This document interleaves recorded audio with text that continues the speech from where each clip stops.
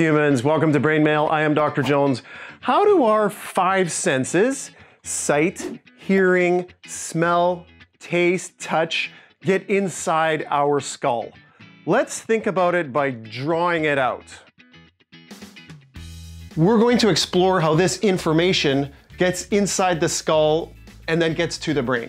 We can get inside the skull by taking off the top of the skull, which is just basically called the skull cap. It's kind of like a baseball cap, but the way things are named in medicine has usually some historical basis. In this case, there is a very interesting origin for how the skull cap is named. Where was Jesus Christ crucified? Jesus was crucified at a place near Jerusalem called Calvary, which is named so because it has a hill shape. They thought, some ancient anatomist, that the human skull, the skull cap, has a hill shape. So they took this word Calvary, took out the word Y, and called it the Calvarium. That is the name of the skull cap, the Calvarium. When I went to Jerusalem, I visited Calvary, and what I remember the most about it is that the priests there were wanting everybody to hustle up. They're like, get out of here. I always confuse the word Calvary with cavalry. Even right now, I'm concentrating so hard to try and say it properly. We just have to mix up some letters. So, cavalry.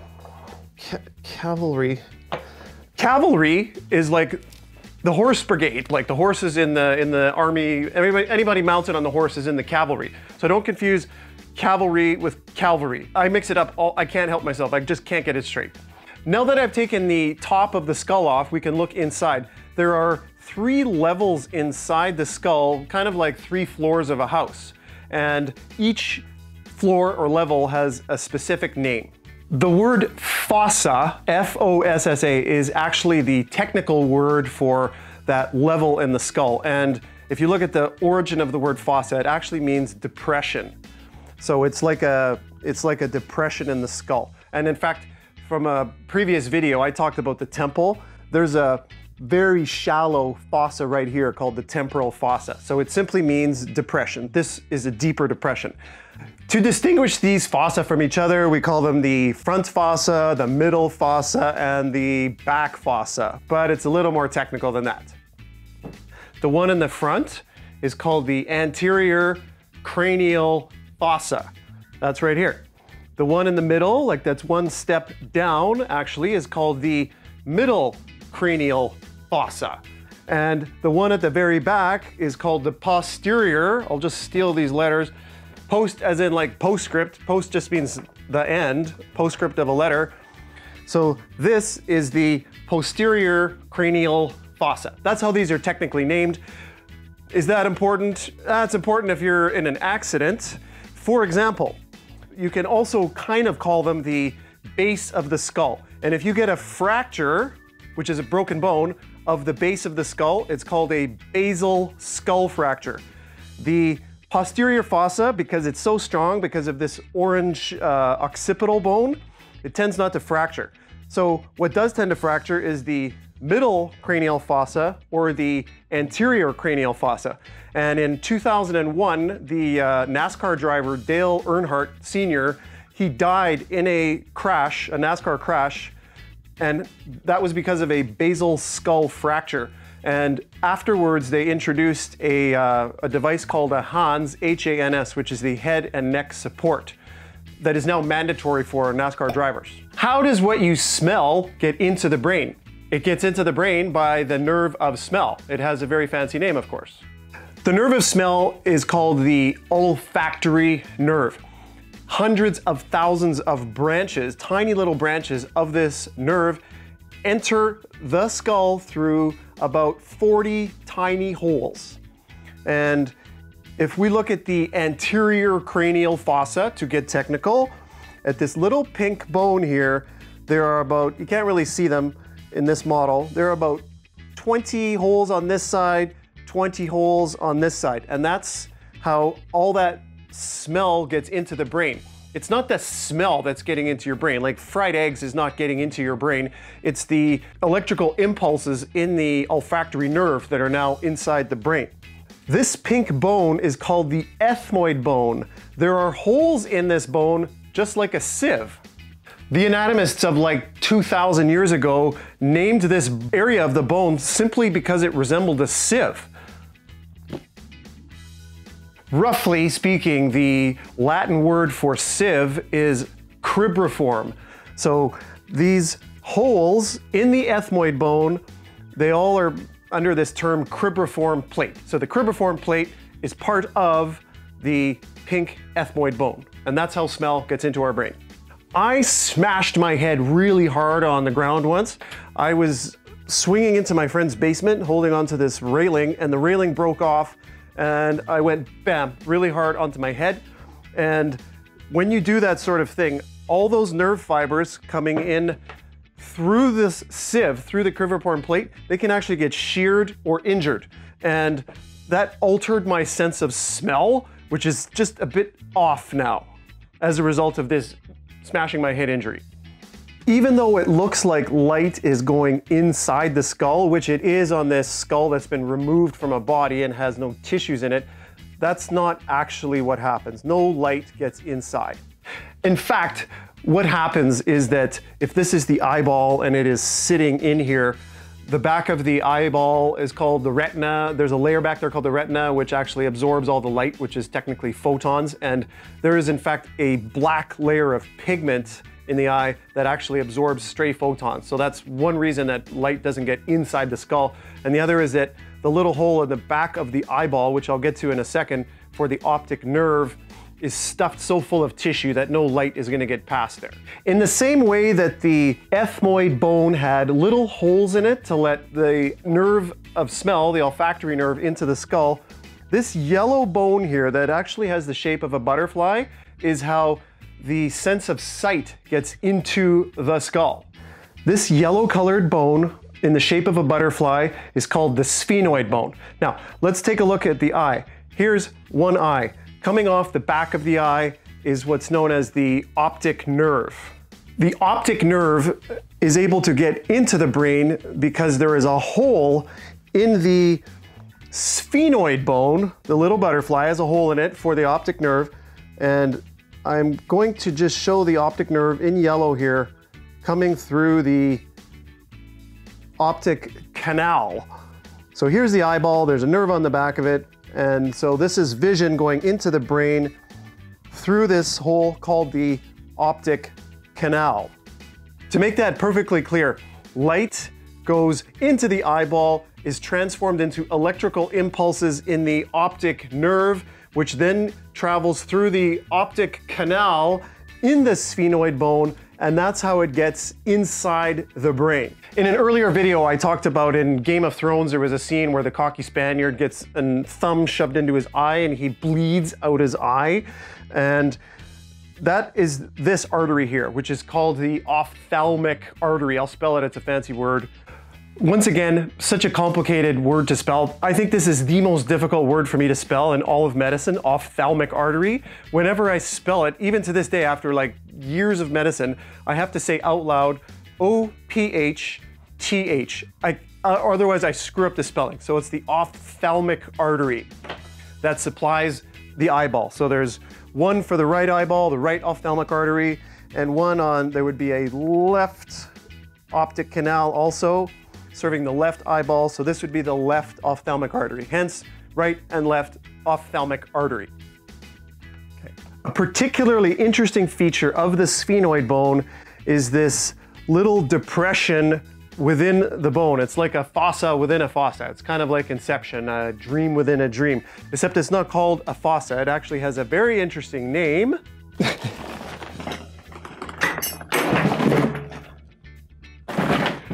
The Turkish Saddle. The Turkish Saddle has a fascinating origin in terms of its name. The anatomists at the time of the Roman Empire, let's say 100 AD, they named things after, of course, what was in their time. And despite their massive wealth, the Roman Empire did not seemingly have saddles for their horses. They had these budget cloths that they would put on the horse. And they had to look to Turkey, who seemed to be spending money on saddles. And they saw this from a Turkish saddle and said, this looks exactly like a Turkish saddle. More fascinating, this pea-sized object right here sits in the pea-sized Turkish saddle. What is the name of this fascinating little thing? This pea-sized object is the pituitary gland. It's called the master gland. It secretes 8 hormones. Hormones are substances secreted into the blood that have an effect on usually a distant organ. For example, at the time of puberty, the pituitary gland secretes a lot of growth hormone, turning a girl into a woman and a boy into a man. And let's just show how the pituitary actually sits in there. I'm gonna cut the brain in half here, and let's hope this guy stays together. There's the pituitary gland sitting inside the Turkish saddle. Not too far from Italy is Egypt. Long before these Roman anatomists were naming the brain, the ancient Egyptians were taking brains out of their pharaohs. How did they do it? They would take something like this, which is actually like a cuticle fixer-upper, and they would put it into the nasal cavity on either side of the nasal septum. It didn't seem to matter. And they would go straight up into the bottom of the sphenoid bone, punch a hole through it, and then bring all the brains out that way and stick it in a jar. Let's look at that in a little detail. Here's a photo of a skull that's been sawed straight down the middle, and here's the upper jaw, the lower jaw, there's the teeth. This is the nasal cavity here, and this little depression, that is the Turkish saddle. So they would essentially come in through the nasal cavity, punch a hole through the sphenoid bone here, and it didn't necessarily have to be specifically at the Turkish saddle, and inside the brain, and now scoop the brains out and bring them out the nose. Good for the Egyptians. Fast forwarding to the 21st century, human beings then as now get tumors of the pituitary gland. So the pituitary gland has a tumor. Who does something about that? A neurosurgeon. They do the same thing as the Egyptians, but just with more caution, because it doesn't matter if the pharaoh dies, he's already dead. The neurosurgeon really wants his patient to stay alive.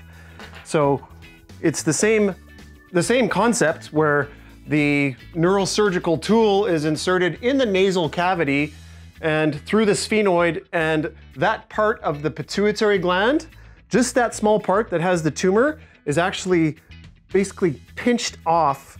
It's removed. And whatever area that was removed, the hormones that it was making are actually replaced afterwards. It's called hormone replacement therapy. And it's got a very specific name. The technical name for this procedure by the neurosurgeon is called the Transspinodal approach. Approach in surgery just means like literally how are you going to approach this surgical area. Trans means across, like transatlantic, going across the Atlantic. So trans means that the instrument is going to go through or across the sphenoid bone. So in that surgery, it's going to go inside the nose, in the nasal cavity, and through the base of the sphenoid, and that little portion of the pituitary gland that has the tumor is going to be removed. I have no idea how this is actually accomplished. I've just read about it. I've never been present in that surgery. I would not have a clue how to do it. I'd be more like those Egyptians, and I would just need to do this on an already dead person. Moving on to the back of the skull. In the interior here is the occipital bone.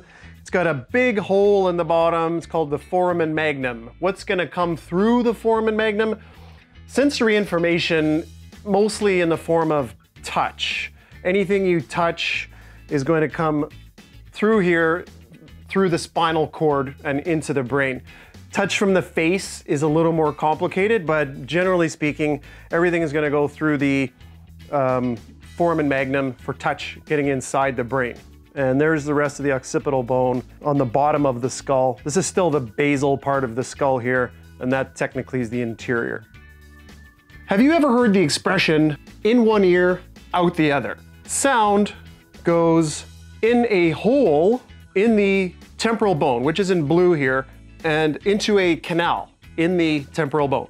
The name of this canal, which is about 1 inch long, is the external acoustic canal. And sound goes in that canal and inside this area of the temporal bone, which has a pretty prominent status inside the skull. In this very protected solid area is where sound is translated into nerve impulses in the acoustic nerve. Those nerve impulses in the acoustic nerve are now going to go inside the skull through another hole, and that other hole is here. The name of this canal is the internal acoustic canal. I had to steal some ends there to make that.